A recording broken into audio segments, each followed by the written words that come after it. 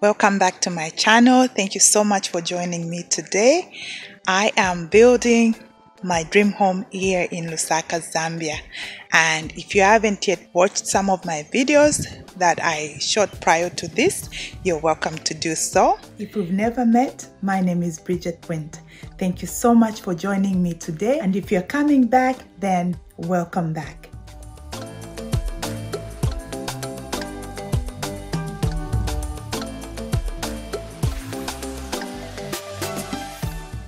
In this video, I am going to share with you how I saved about 40% of the average cost of building a house in Zambia.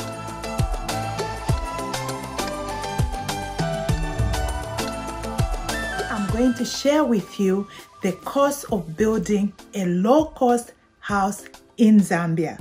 A few weeks ago, I shared another video talking about the cost of building a 3-bedroom house in Zambia.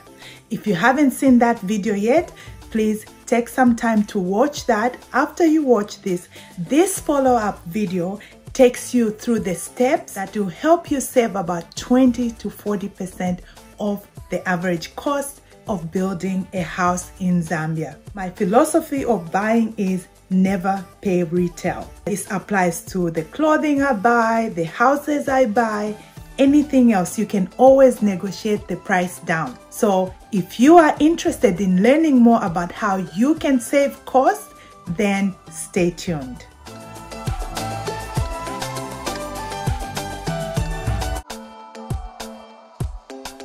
So in the video that I'm referring to, I stated that you can build a house in Lusaka, Zambia for about $40,000 to $60,000.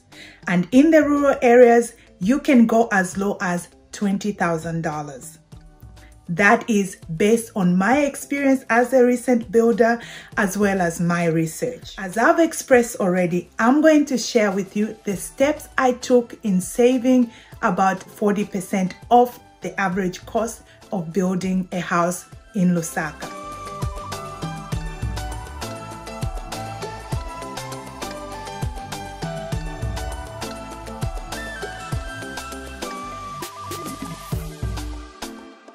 The first tip I'm going to share with you is always negotiate.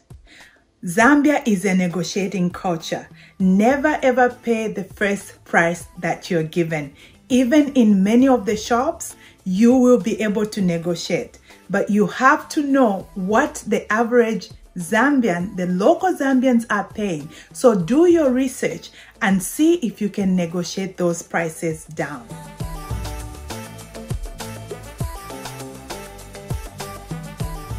Use sweat equity when you can. In other words, if you can do the job yourself, then you should go ahead and do it. For example, I learned how to paint. And as a result, if I don't have enough money, I can literally buy a bucket of paint and do the painting myself. It is possible to learn some new skills just so you can save some money. Of course, there are limits to how much sweat equity you can use. When it comes to doing skilled work, you want to leave that to the professionals.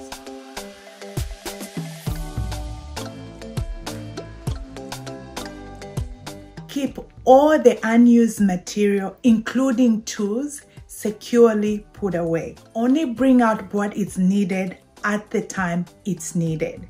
That will keep all your costs down because you will lose less.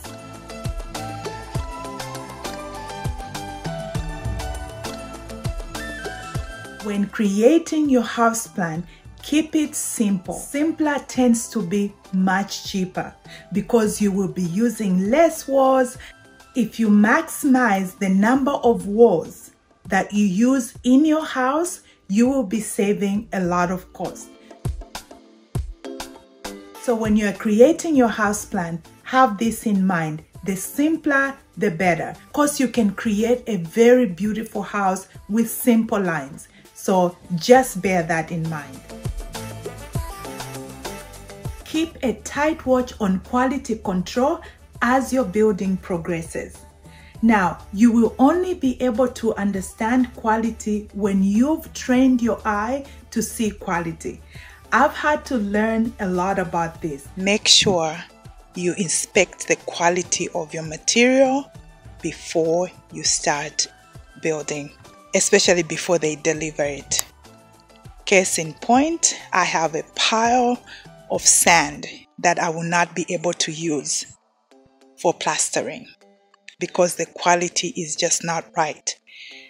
So make sure you inspect, have somebody go and inspect the quality of your material before it is delivered. For example, at my building site, I move around with a level. I check walls as they are going up to make sure everything is nice and straight. So keep an eye on the quality because sorting out mistakes will cost you a lot more than you anticipated. And try to do things the right way the first time. It's a lot cheaper that way.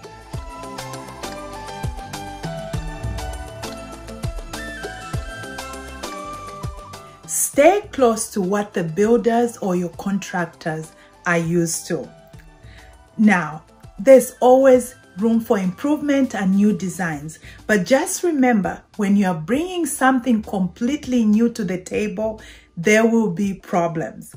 However, if you build on to what your contractor or your builder already knows, it will save you a lot of mistakes. So try to keep to what is already known, and if need be, build on that.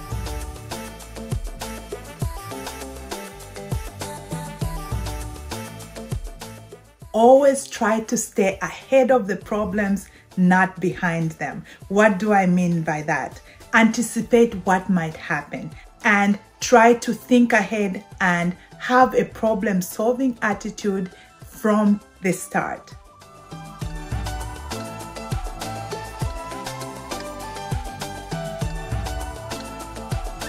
Another big one, reduce transportation costs by buying in bulk.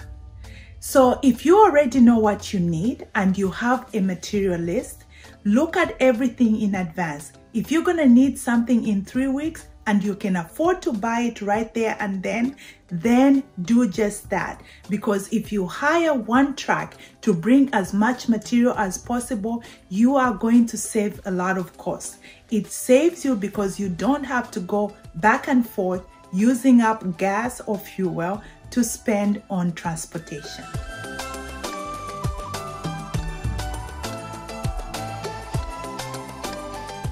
Try to have all the material you need about 2 to 3 days before the workers or the contractor needs them.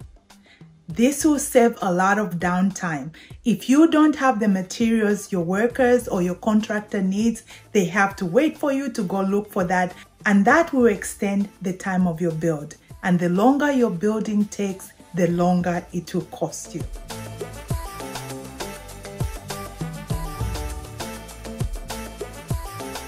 Hire a guard or a caretaker to be around, especially at night when no one else is around. This will keep everything secure. So apart from a secure storage room, I would suggest that you hire a guard. Now in Lusaka, you can literally hire a guard for 1,500 kwacha, which is a little less than $100 for a month. So hiring a guard while you're building is definitely worth it.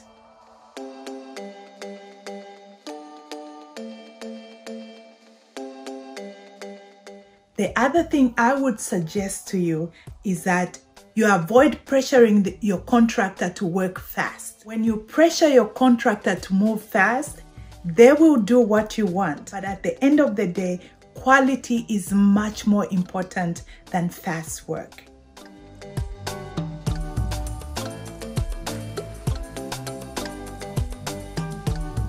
Many of you that are watching this video are in the diaspora. So this is what I would suggest to you. Keep an eye on the currency exchange. Whenever your currency gains, that's a good time to buy as much material as you can. When the dollar is high, that's a good time to buy your material. Just buy it in advance and store it, because you know that at some point you will be needing it.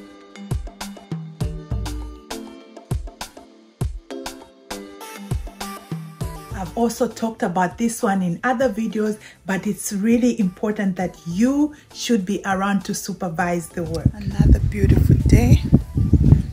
The work continues.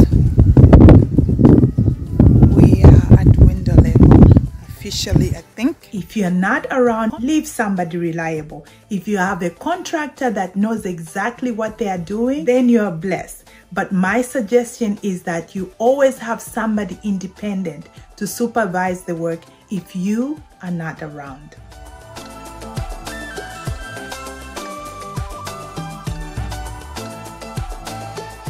Encourage good work with food, bonuses, and words. Whenever you see good work, encourage your builder, encourage your contractor. I've noticed that many workers will not bring lunch to their job site. So if you pay for their food, it just encourages them to work even harder. Now, some people would rather just let the contractor feed his men. That's up to you. But for the most part, I actually sometimes even cook for my guys. And I've noticed that that encourages them to work even harder. Another thing that I do to encourage my workers is I give them bonuses when they do an extremely good job.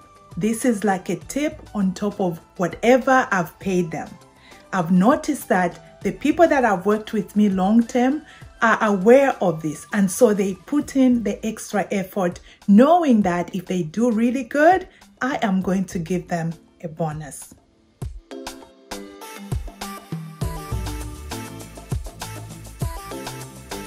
The last point, which I've already alluded to, I believe you will save a lot of costs when you buy the material yourself, instead of handing it out to the contractor to go and buy the material. Now, the reason is you can go and compare prices and buy the best quality that you can. So I would say buy the material yourself if you can. Now, this is completely different from handing over a project to a contractor. That is definitely an option. If you can find a contractor that can do everything for you and you can trust them to do the best quality, then go for it. Especially for those of us in the diaspora who don't have the time to be available when you are building, finding a reliable contractor is definitely an option. And I will be sharing more about that on this channel, so stay tuned.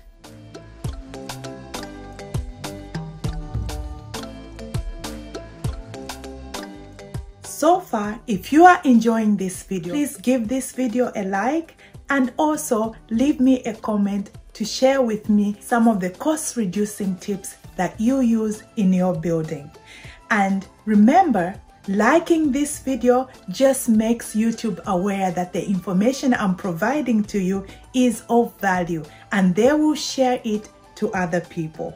And please remember to subscribe, because I'm seeing that 90% of all that are watching my videos are not subscribed. Now, if you've seen 2, 3, 4, maybe 5 of my videos, why are you waiting?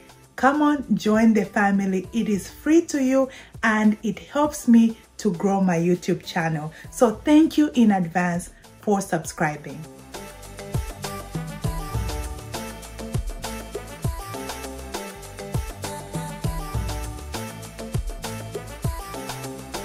Let me share with you some locations where I bought really good quality material to reduce costs on my building. Number 1 is Buseko Market. If you don't know about Buseko Market, you need to go and check it out. They literally sell everything, timber, metal, and all kinds of things. And you can take your time and choose the best quality that you can. That will reduce your cost incredibly.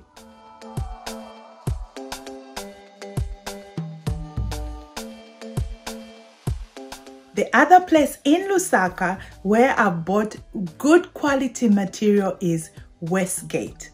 Now, this is a whole area in downtown Lusaka where there are literally hundreds of hardware stores. In these places, you can negotiate prices as compared to your big hardware stores that are found in shopping malls. Westgate is in downtown Lusaka and it's a whole area. If you're not used to crowded places, this might be a difficult place for you to be, and you may have to invite somebody who is familiar with the place. But you would definitely save a lot of money by going to buy some of your products from Westgate, like I did.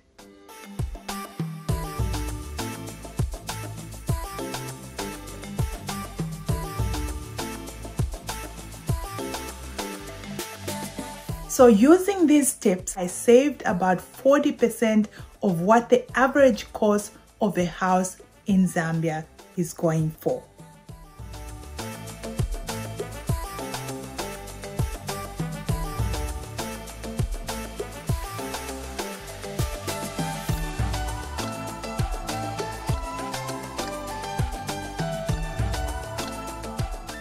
It's been a pleasure spending time with you. I hope you've learned one or two new things, and if you have, please be sure to subscribe to this channel, leave me a comment to encourage me, and also make sure you like this video. As usual, it's been my pleasure spending time with you. I hope to see you next time. For now, God bless and bye-bye.